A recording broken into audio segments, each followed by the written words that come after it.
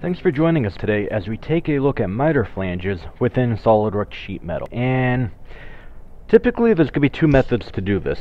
The easy way and the real easy way. So the real easy way will probably get you 80 if not more % of the way there of the time.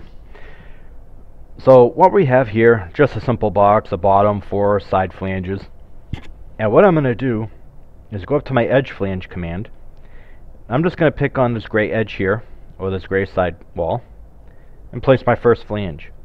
While I'm still in the Edge Flange command, I'm going to pick this side one here.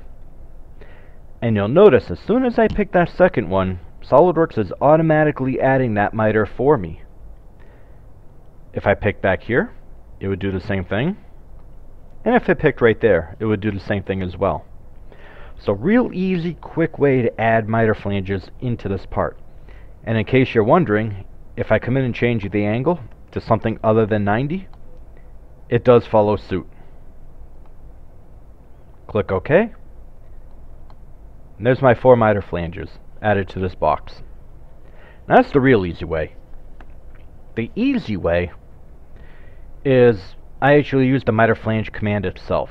And what I'm going to do is I'm just going to zoom into the corner here, and I'm going to create a sketch on this thickness right here.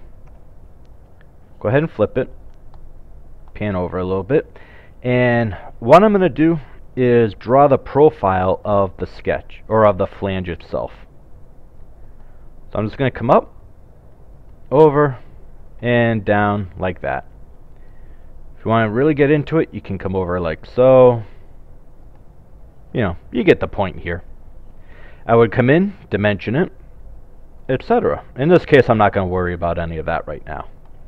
So I get this weird, funky looking profile. What I'm going to do is go into the miter flange command, pick the sketch, and it's automatically going to pick this first edge for me. I'm going to go ahead and pick the second edge, third edge. Alright? And then the fourth edge. As soon as I click OK, I'm going to get my miter flanges. And again, if we take a look in the corner, software is intelligent enough where it actually breaks that bend for us.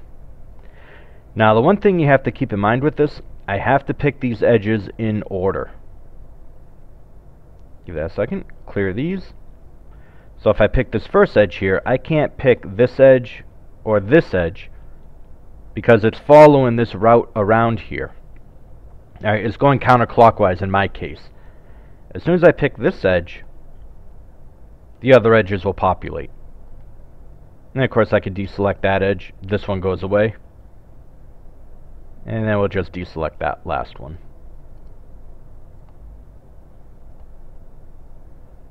And there you have it. Edge flanges, or miter flanges, the easy way and the real easy way. Hope you get some use out of this, and we'll talk to you next time. Thanks for joining us.